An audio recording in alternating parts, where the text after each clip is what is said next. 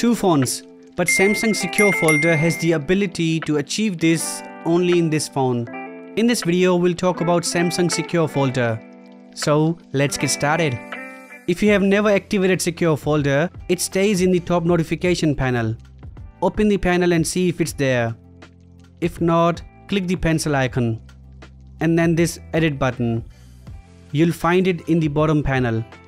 Drag it and drop it to the top. Tap done.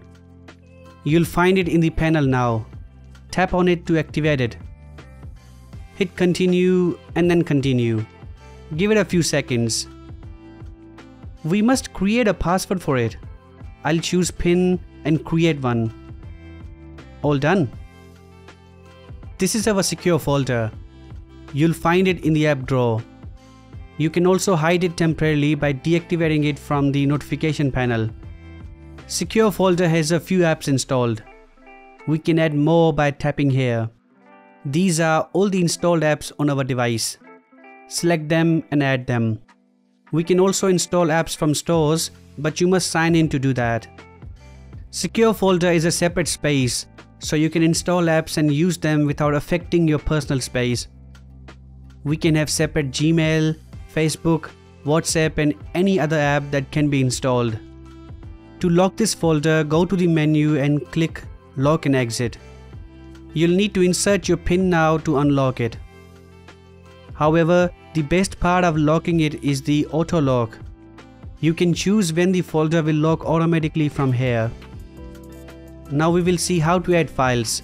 Samsung apps such as Gallery and Files offer the ability to send files to Secure Folder. Those files are hidden away from your personal space.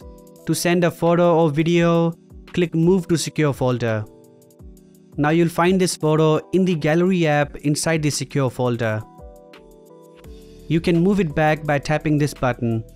This way we can send files and app installs as well. The Secure Folder notification content is always hidden. Even when the Secure Folder is unlocked, the notifications are secure.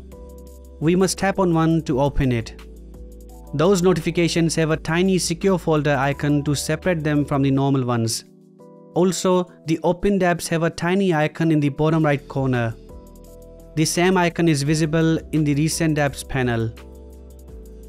You can also customize Secure Folder. Changing the name to something else and adjusting the background color and the icon is possible. For example, I can change it to Business Space because I use it for my work. Alright, before we go, here are a few things you should know about Secure Folder. You can encrypt the app to protect it from any attacks. While it's encrypted, you won't get any app notifications. Also, we can screen record Secure Folder and installed apps.